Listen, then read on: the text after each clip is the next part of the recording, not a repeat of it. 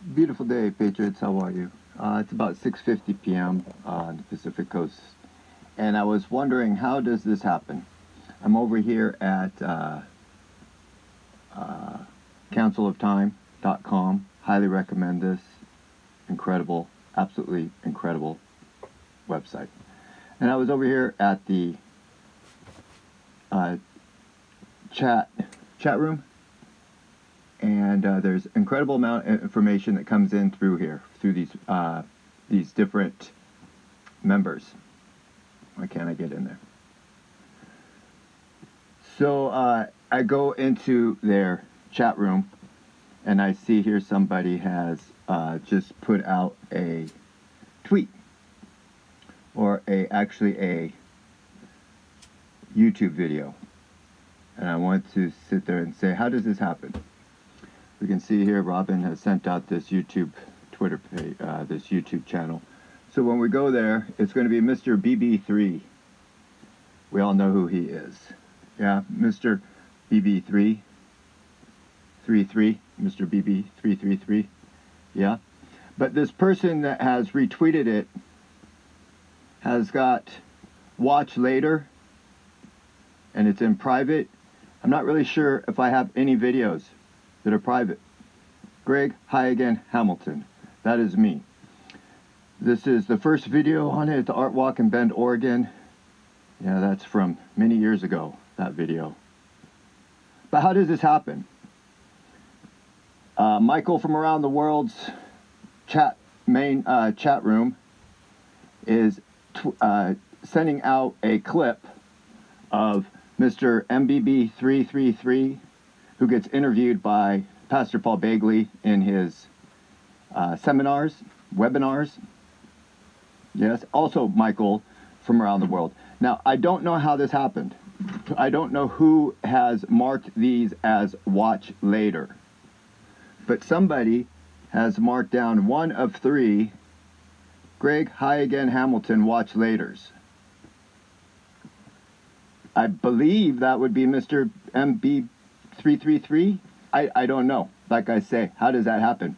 I've never seen, when you go to a YouTube channel from a different place, that it has this stuff here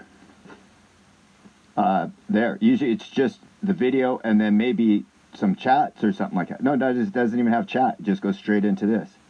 So how does this happen? How does my videos end up being on Mr. BBB333's and Mr. Michael from around the world? How does this happen? I'm sure it's just a coincidence, right? Again, we went over to Michael from around the world. We go to the chat room. Yeah, for some reason it's frozen on there.